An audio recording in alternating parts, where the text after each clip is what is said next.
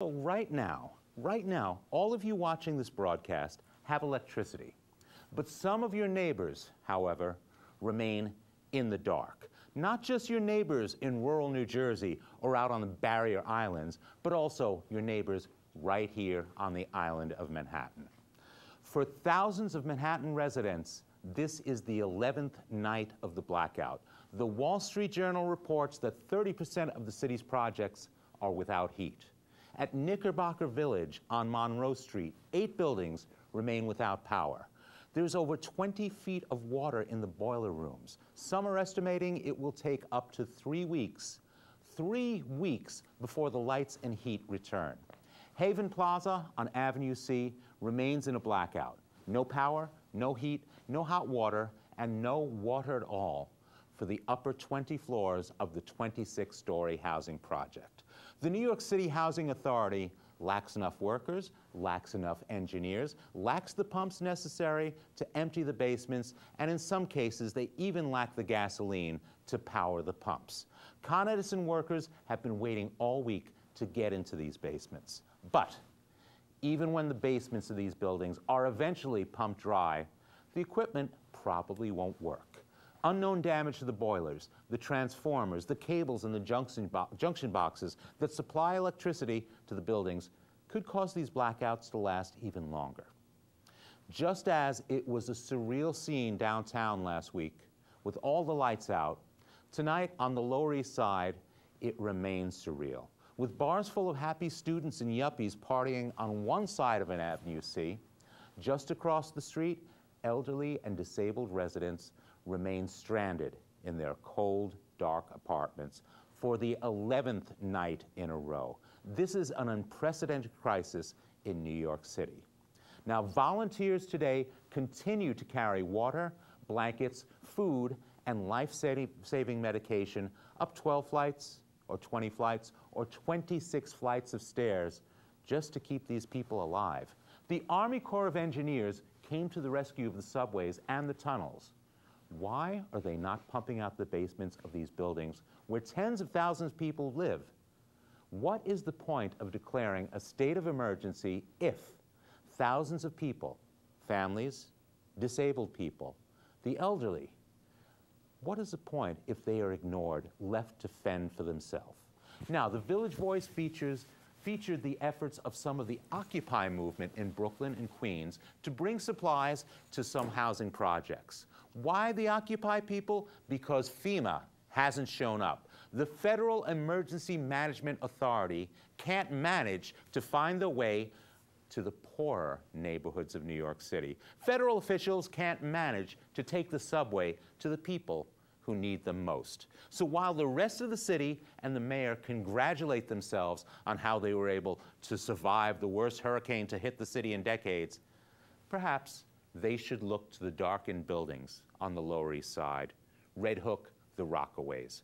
Perhaps they should ponder what it takes to climb 20 flights in a pitch-black stairway, carrying water, food, blankets. Yes, for most of us, it was a couple of days' adventure where we had to wait on long lines at GRISTEDE'S and go somewhere else to charge our phones. But for thousands of our neighbors, this remains a cold, dark emergency for the 11th night, with no end in sight. You're watching DVTV Live. My name is Richard Speziali. As I said, we're live on the 8th of November, 2012. We are taking your phone calls tonight at 212-757-1393.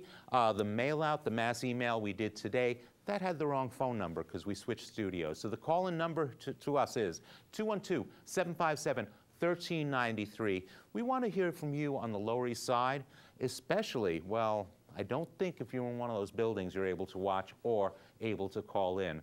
But I know many of you have volunteered, and many of you are aware of your neighbor's plight in these buildings. And it's not only Manhattan, it's other parts of the city, as I said, in the Rockaways, in Red Hook.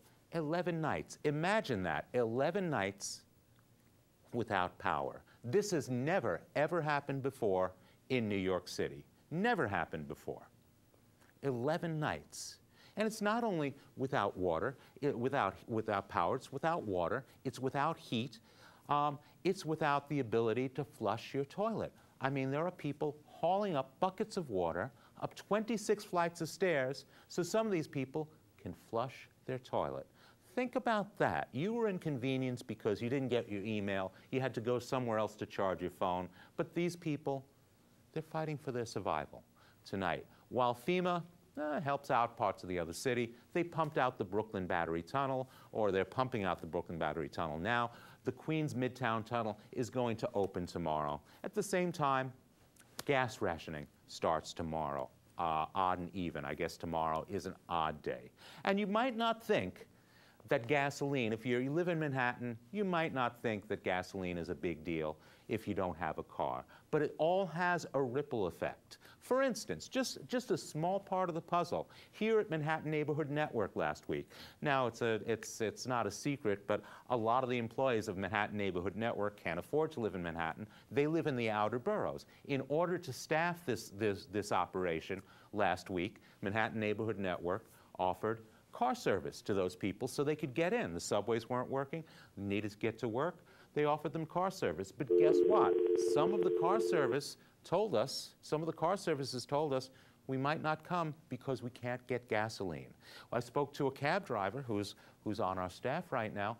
He has to go upstate somewhere to buy gasoline. Tomorrow, rationing starts, and the gasoline powers the pumps that pump out the basement. Gasoline powers the emergency vehicles. It's all part of a big puzzle. And this is in crisis tonight in New York City. So call us up. Let us know what you're thinking, what you're doing, if you're helping your neighbors, if you're aware of this. I mean, this did get reported on the Wall Street Journal today and also the New York Post. I also heard something on 1010 Wins today about Haven Plaza downtown. However, this has not gotten as widespread coverage as parts of New Jersey, parts of Long Island, where, as I said last week, the major news outlets, the local news outlets, that's where their advertiser dollars are headed. That's where they emphasize. They never really emphasize the inner city because their advertisers selling fancy cars and such don't care for the people in the inner city because they're not their clientele. So there's been very minimal coverage. A lot of people do not realize. I just spoke to a former resident of the Lower East Side just a few moments ago. He didn't realize that Haven Plaza was without power for the 11th day and the 11th night. And for some of these buildings, well, they're projecting maybe a couple of weeks until they get their power back. Why? Well, as I said, Knickerbocker Plaza, 20 feet of water in their basement. It may be seawater, and when they drain that out, unknown. What happens? Are the transformers good? Are the junction boxes good? Are the boilers good? Highly doubtful if a boiler's been underwater. What do you think, Johnny Sands? If a boiler's been underwater for the past week, is that going to be easy to start up again? No. No, not at all. Not at all. So give us a call. Let us know. 212-757-1393. Call us up tonight here on the 8th of November, 2012, day 11 or night 11 of the Great Blackout of 2012. Most of the city has been restored, but you might not be aware that your neighbors downtown, thousands of them, are blacked out. Many of these people, as I said, they're stranded. They're unable to leave their apartment, can't get down the stairs. And if they do get down the stairs, think about it. Pitch black stairways. The volunteers today carrying up buckets of water, supplies, blankets, food, up stairways over and over and over again. While FEMA is out in the outer boroughs, in parts of the outer boroughs, they're definitely in Jersey, definitely on Long Island, but where are they for the people in the inner city who need them very badly? 212-757-1393. We have our first call. Hello, caller. You are live on DVTV tonight. And that number is different than the one we emailed out. It's 757-1393. Hello. Hi, caller. You're live on DVTV. Hi. Did you say something about downtown Manhattan, about some of the people who don't have heat and hot water or food? Yes, I did. Yes, we were talking Okay. exclusively about that. Yes. I believe where you mentioned is where I was giving out sandwiches today. I helped a local restaurant make 300, 400 sandwiches and soup, and we brought it over. The people that were there didn't know it was there, so we had to go to the management office to let them know. And let's see, there were some security, there were some policemen, and some volunteers from good old Lower East Side, Goals. Right. And But just other than that, there was nobody doing anything. But the policemen were bringing many containers of water, but everybody had, in two of the buildings, they had to walk up the steps because the elevators weren't working. Right, and just the number of, I mean, you just said you made 400 sandwiches. So that indicates there's hundreds of people stranded in these buildings, correct? I would think so. I think most of the people are infirm or elderly or have some sort of problem where they're not going to get downstairs. They're not going to get, so they've been stuck in the dark, in the cold for 11 nights.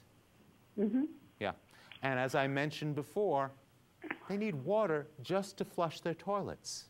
Well, sanitary conditions. Say, just in case anybody is listening to the program or can, FEMA is supposedly giving out $300 food vouchers to anybody who was in the dark, anybody who lost electricity at all. Right. Problem is that a lot of people don't know about it. Yeah.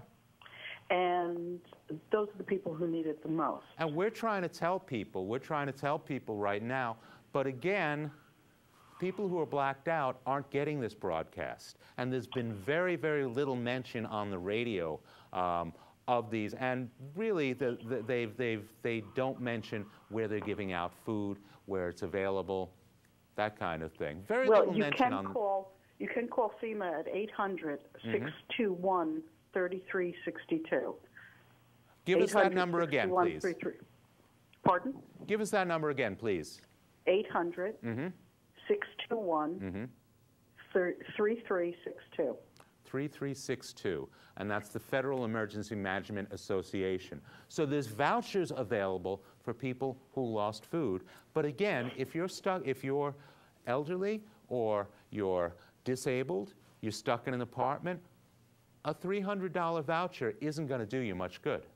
No, and if anybody is interested in volunteering or doing anything, I think the best thing for them to do is to actually go to that area and find out from security or find out where the management office is, whatever building it is, whatever area it is, and just ask what can be done, who's volunteering, et cetera, because there doesn't seem to be any real organization about it. And that was one of the complaints from Knickerbocker Plaza that I read today in one of the articles. In Knickerbocker Plaza, there's been no communication. In Haven Plaza, there's been no communication from the management.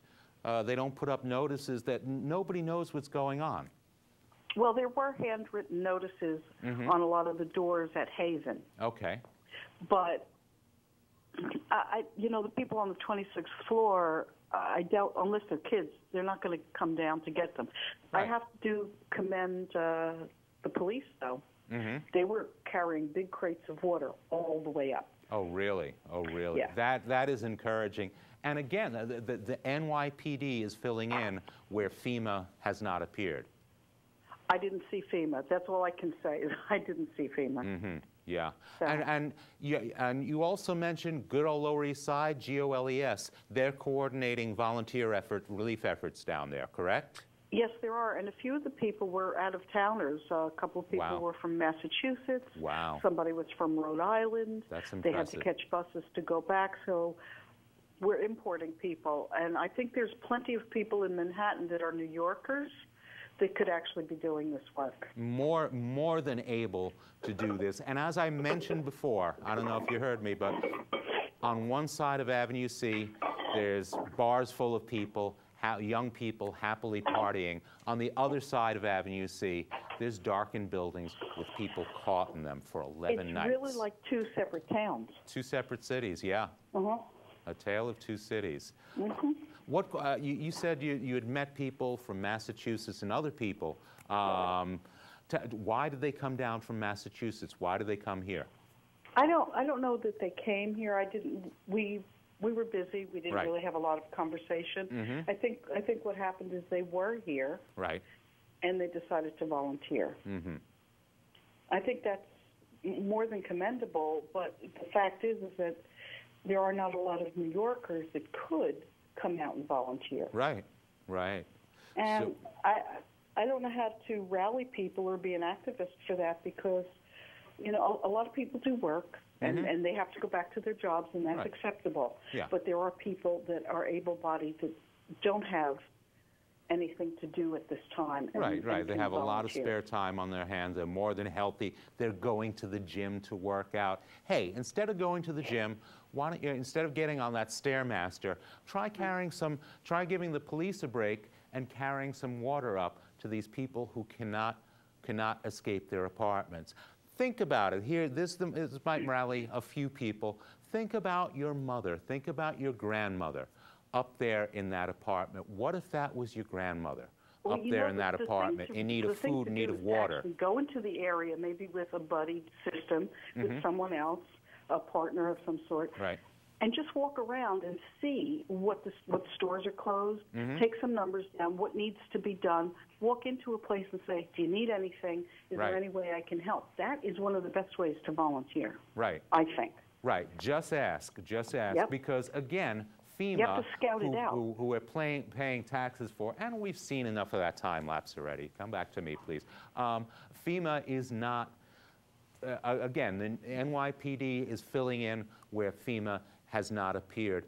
Occupy movement is out in the boroughs where FEMA has not appeared. And in this Village Voice article, of course, was reading about people who are pretending to be FEMA workers. They knock on the doors. What happens when they open the door? Boom, they come in, bum rush the person, steal all their stuff. Same thing with some people who call themselves Con Ed workers, and these people should be tarred and feathered and paraded through the streets for people. But that's another matter altogether. But FEMA is not here. This is an emergency situation. Sorry? Sorry? I think tarred and feathered is a little extreme, but they should be yelled at. Hey, for people who are ripping off other people, stealing their belongings, stealing them blind, in an emergency, taking advantage of a tragedy, that is a heinous crime. That is a heinous crime. It is. It is. Yeah. I have to go. Okay. Thank you so much, and thank you so much for the work you did. Thank you for putting the word out. Okay. Yes. We are taking your phone calls at 212-757-1393. Now, there is a person who is trying to make a difference. There's a person who is concerned about our neighbors caught in these buildings, stuck in these buildings. Imagine, you're old, you can't go down the stairs. You can't even flush your toilet. Probably haven't been able to bathe. You can't get your medication. I mean, this is a life and death situation. This is a true emergency. You may not see it happening. You may not be aware that there is an emergency going on because you didn't hear it in the news. They're featuring Staten Island. They're featuring Long Island. They're featuring New Jersey. Yes, there are tragedies going on out there, but these are your neighbors. Here in Manhattan, right here, right now, these people are suffering, and there is no relief in sight. FEMA is not there for them. It's unknown when power will come back because some of the basements are still flooded after 11 days because FEMA is not there pumping out. Where is the Army Corps of Engineers who pumped out the Midtown Tunnel? That's opening tomorrow, but at the same time, many buildings downtown and in the Rockaways and Red Hook, other parts of the city, still flooded, still without power, still a big unknown when they're going to get power back. 212-757-1393, your thoughts on the aftermath of Hurricane Sandy. Most of us have gotten over it. For most of us, it was a little adventure. We had to go somewhere to charge our phone, check our email. But for some of us in Manhattan, some of your neighbors, and the most vulnerable, the most at-risk people, they are stuck in their apartments. It's cold. They have no running water. Again, if you're above the 6th floor, there's no electricity in your building, there's no water to be had. Where is the Army Corps of Engineers? Where is FEMA? Where's our tax dollars at work in this time of a crisis, in this time of a true emergency? The mayor, politicians, the news media, they're slapping themselves on the back. They're congratulating each other on a job well done. We survived the hurricane. We got over it. But for many New Yorkers, many Manhattanites, many of your neighbors tonight, they haven't gotten over it. And they don't know when they're going to get over it. They don't know when they're going to get medication, food, hot water, cold water. Again, they can't even flush their own toilets. They can't even bathe. They can't even wash. They are stuck there. Imagine yourself in this situation. It's not a good situation, and it is almost unthinkable that in the 21st century, modern-day Manhattan, people are stuck like this. Give us a call, 212-757-1393. You call us to DVTV Live tonight. Yes, it is the 11th night going into the 12th day of the blackout for thousands and thousands of people downtown, and of course out in Red Hook, the Rockaways, other parts of the city. The emergency response is wholly inadequate for many of these people. Hi, caller. You are live on DVTV tonight. Hello. Hi there. Hey, Rich. I just want to say I love your show. Oh, thank you. You're welcome. And I also wanted to ask you, do you think that the Republicans are really going to do something about this immigration thing? Or do you think that they're going to try to appeal to the Latino voters? What's going to happen with the Republican Party? What's going on? I would like to think that they were all smacked down on Tuesday night. They had thought this election was in the bag. They had thought that the rest of America was sick of Obama, and look at what happened with the election results. It was a very, very liberal victory in many states, in many places. That's where the country is headed. That's where we are. Yeah. But what I want to know is, I don't understand why they want to. I understand that the Latino voters, they come together, they vote, they go out, they got the numbers and everything. But what about the African American voters? Don't nobody care about us? Yeah. Well, as I saw a program from these studios just the other day, Alton Maddox was on the air, and he reminded everybody that black people used to vote Republican. In previous generations, the black people, the Republican Party was the party of Lincoln. Yep. Latino voters for many, many years were loyal Republicans. It doesn't happen anymore. No. But let me just talk about for a minute the big change in this election, because many Republicans had said, we need to take this country back. We need to take this country back. Who were they talking about? They were talking about non-urban white people. Yeah. Well, guess what, Republicans? That's getting to be a smaller and smaller percentage. It just bothers me when they say that, that minorities are not minorities anymore. And I don't know what that means. Meaning that people of color are no longer the minority. Well, they are the minority, but they're moving out of that minority position.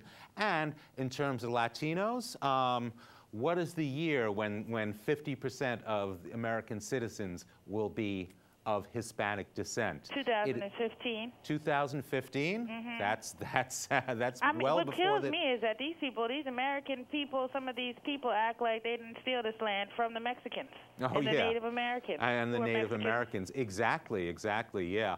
I think it's a big wake-up call for many Republicans. I hope the Tea Party is a thing of the past, and we never have to hear about them. I doubt that. Ignorance is ignorance. Ignorance is ignorance, true, and some people will not. And even Michelle Bachmann did. Oh God, I can't even. Oh gosh, I know. Yeah. Where do they find these people? Are they college educated?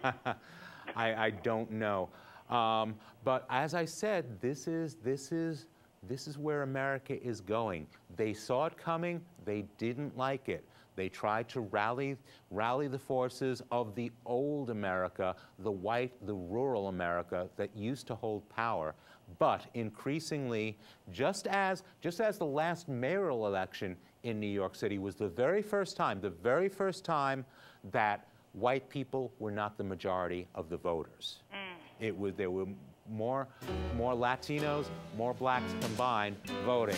Well, they still didn't elect Thompson, but that I think that's Thompson's Rich fault. got a great show, man. I can't wait to see you next week. Okay, thank you so much for calling. You're welcome. And thank you all for watching.